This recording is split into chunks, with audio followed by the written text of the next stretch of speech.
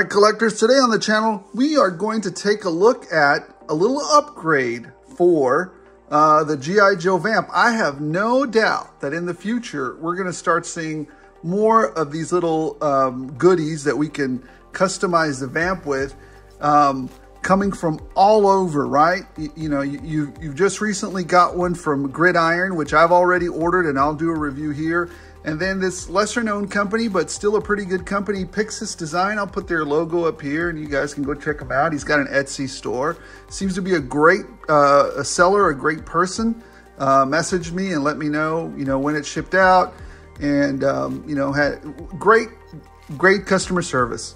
We're going to take a look at the here, let me show you. It's a little set he sends you, and I think it's 25 bucks. Number one, it's a set of gull wing doors for a vehicle designed by a company known for putting gull wing doors on its vehicles, Lamborghini. Lamborghini designed this thing, the original version of this, and wanting to sell it to the US. If you know anything about working, so here's the deal. For a foreign company to sell anything in the United States, there has to be some kind of, you have to do, there's a bit of a political stance with that, right? You have a better shot, not you have to, but you have a better shot at being an American company with an American plant hiring American workers to produce an American-made thing. That's because it's taxpayer money. And taxpayers tend to want to have Americans working on American stuff first. Anyways, that's just, all that defense money is politicalized. Some of that you want to say, hey, well, we're building these vehicles in the United States. So anyways, that's enough of that. That's why probably Lamborghini didn't get that. Regardless, it's still a really nice looking VAMP, still a really nice looking vehicle. Let's get to it. So Pixis Designs put these together. They feel really good. They do have some of the striation that you see on some of these 3D printed, items. I'm okay with that. I don't have a problem with that. I know some people don't like it. I'm not nitpicky about it. It's got a little bit of hair growth here on it. I'm just not that picky. Things in the field would get really dirty. When I was in the Army, you weren't worried about, well, unless it was like a parade ground or something like that, then everything was dress right, shiny, and, 100% looking good. But otherwise, no. Things are going to get dirty. Things are going to get messy. And anyways, so here's the door, and of course you don't have to remove the old crap handles. It looks like it fits right in between there. So there's a nice little door, and then you have the other side of the door as well. Again, you've got some striations there, but it feels good. It feels like good, strong quality plastic that he printed this out of. So I'm very excited about it. I like it. Yeah, there's a thickness of it there if you want to take a look at it. Got some more hairs on it. Of course, that's from the extrusion of it. I'm okay with all this. It's got some striation there. Again, I'm fine with it. And then it's got also a roof part. So there you go. Now I wanted to do this. Oh, look at this. It's got a little bit of it's a little rough on the back here, but I think this is hidden from view. So it doesn't bother me at all either. So that's fine as well. And we're gonna install this real quick and see how it goes. I can't wait for the roll cage from Gridiron as well. But the reason I ordered this is, to me, this seems like kind of an up-armored version of the VAMP, right? We're going to have some armored doors on it. There's situations where it's fine to roll around like this. But, usually in combat, I get it. It's G.I. Joe. It's fantasy. I get it. But even as a kid, I always wondered, like Sergeant Slaughter's triple T tank or whatever the heck that thing was. Why is Sergeant Slaughter rolling onto a live battlefield where he's sitting in the very front of the vehicle with no protection and they're shooting at him and he's shooting at other people? It doesn't take much of a brain to just go for the dude driving it that has no protection. So in my mind, again, this was me as a kid. I was thinking this. And so that's why a lot of times I didn't buy some of the vehicles. Like the one that I had a real problem with as well was the Armadillo. I wanted to see her head further into the vehicle, right? Or her whole body. I think it was the Armadillo. Was it? Or was it the Wolverine? I don't know. It was one, whatever vehicle had the soldier exposed I didn't like. So anyways, back to this. I'm on a tangent, guys. You know me. I like to go on a tangent sometimes. We're going to install this. It looked to be a pretty simple install. Let's take clutch out of here real quick. Come on, man. Just get out of there. We'll set him to the side over here. On this side. Here, why don't you stand over here next to the poster of Cold Slither. I'm going to get a t-shirt with that on there. I like that. All right. So let's go ahead and install. Apparently you don't have to take these off and you don't have to take this off. So you lose none of the look of the vehicle. So, and also I wanted to do the review, you know, because I want to see how easy it is, right? I want to give you a, you know, like I said, I'm not bought and paid for by anybody. I'll always give you a, you know, a straight review. So if the thing sucks, I'm going to tell you the thing sucks. If the thing is good, I'm going to tell you the thing is good. And you know me, I'm an equal opportunity criticizer. I will offer criticism constructively. You know, maybe they're listening, maybe they're not. I don't care. But for those of you that listen to me, I'm going to, you know, tell you what I think of it. All right. So it's got a little C clamp there, or just a little clamp that looks like, you know, that. So we're going to just see if we can just clip that on, how easy that is, how much pressure we have to put on it. Let's see if we can kind of match that up because it fits right in between there. Push that over. Look, I guess you kind of got to eyeball it, right? You know what? It might be better if I pop this off first. Let me drop this down, pop the poop handles off, try not to guess on it, and then just kind of do it to where it feels right. So let's see. Does that look right there? Let's push it in. Oh, it takes a little bit of strength there. Oh, there we go. There it is. It took a little bit of juice to get it in there. Let's push it back a little. But look at that. Matches right. It's a little warpy. Hold on. Let's see if I can fix that a little. Scoot it up a bit at all, maybe.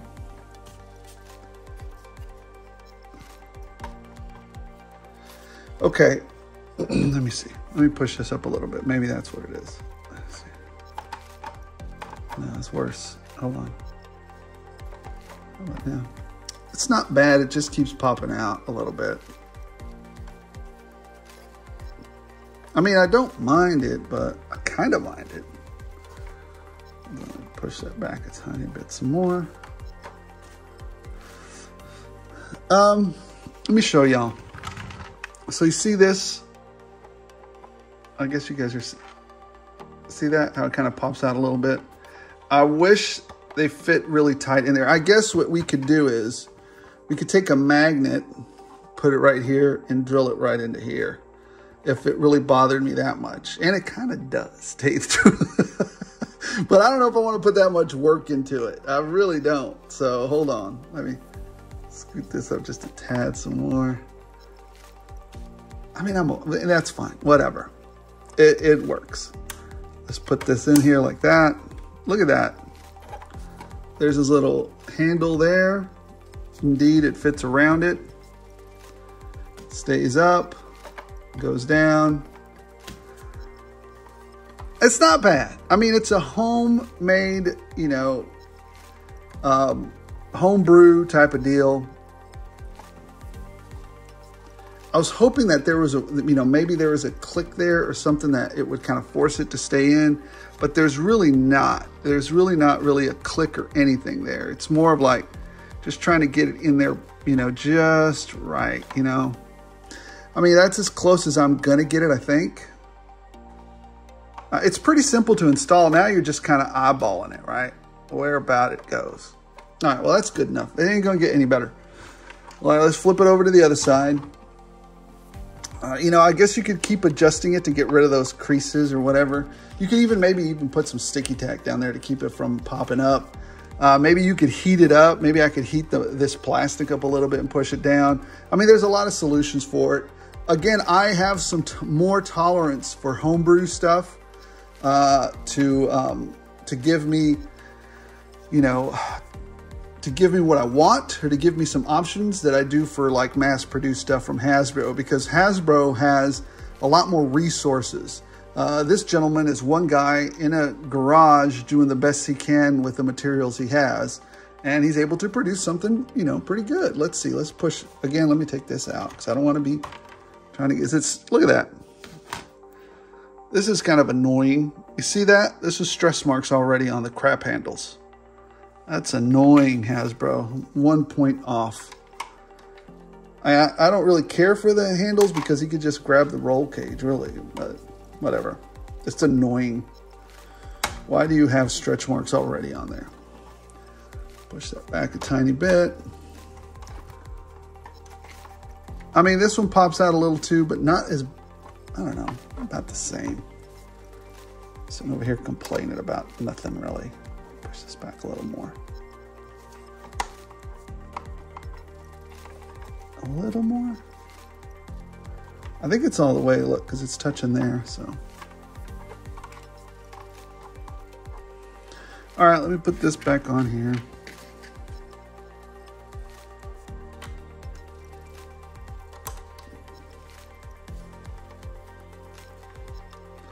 There we go, pop it in there. Come on, watch this thing break. It's really despised that it has stress cracks in it already. It's not okay, y'all. All right, and for this piece, I would have loved, I don't know how feasible this, got some more hair here. I don't know how feasible it would have been for him to be having another little piece that slid across the bottom there, right? To cover that up. That'd have been really cool, but it's okay. Regardless, still pretty cool. I think this piece goes in like, sits on top of it, or goes to the, we'll figure it out. Let's see. Let's see. Go under it, over it, to the side of it. All right, so let me try something. Let's try this again. It's got these little notches here. You see that? And I think this fits underneath there. So I've got to find a way to kind of smoothly put that in there. It's going to fight me a little bit, I guess. I just don't want to, you know, break anything, right? So, let's see. Let's see if we can, oh, you know what? Okay. I see what's happening here. Gosh, you should be able to do it. It's just, all right, so there's that one. Let me push that over, and then let's do this side. Let's push this in here. No. There's that. It requires a little bit of force. I'm putting a little bit of force into it. I mean, let's see.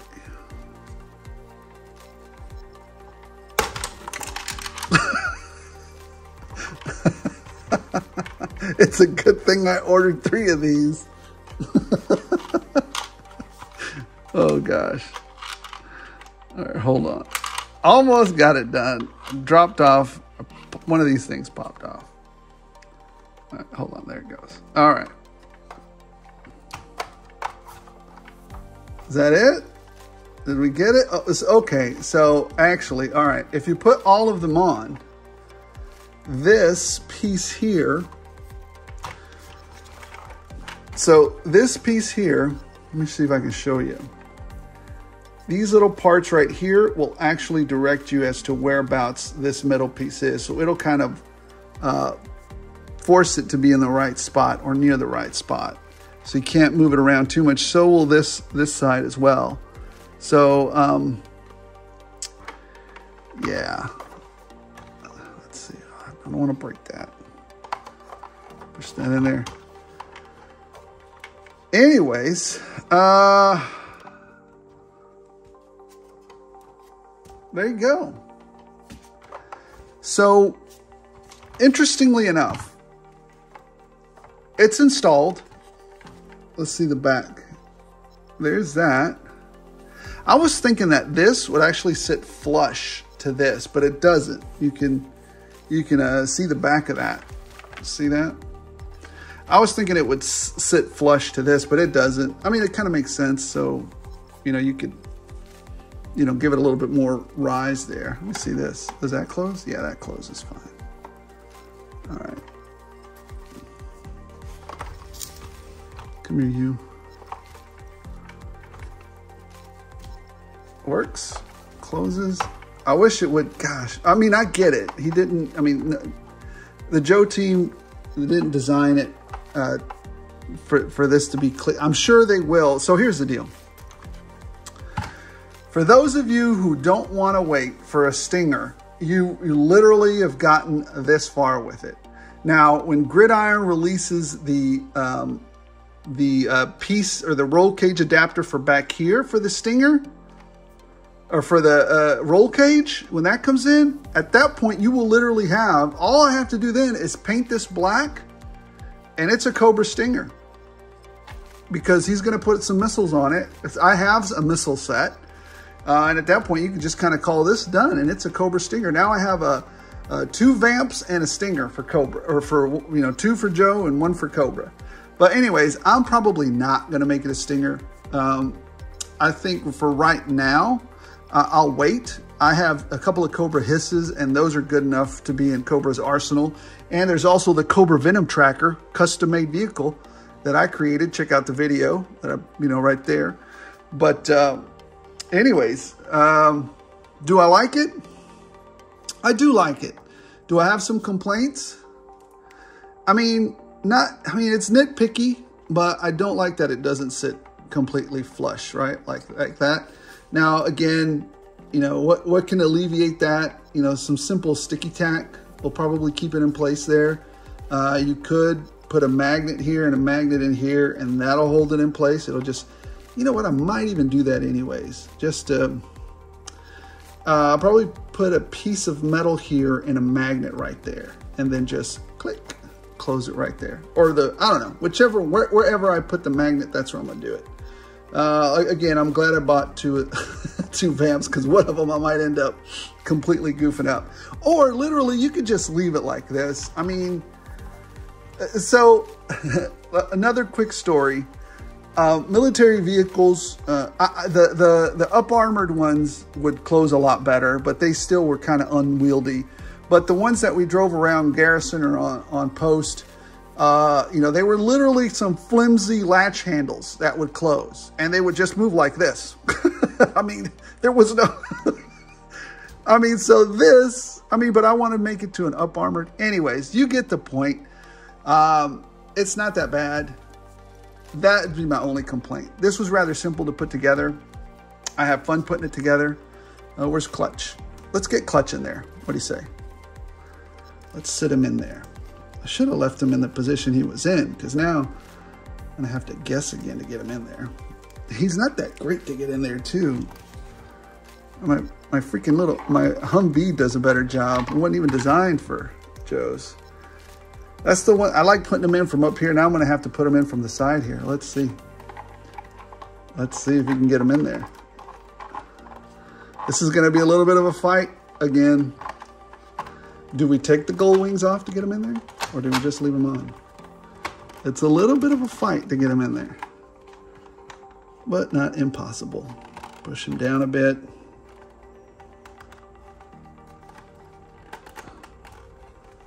All right, there he goes. Close it up. Can we shine a light in there? Here. Let's see. Let's see. Anyways. There he is.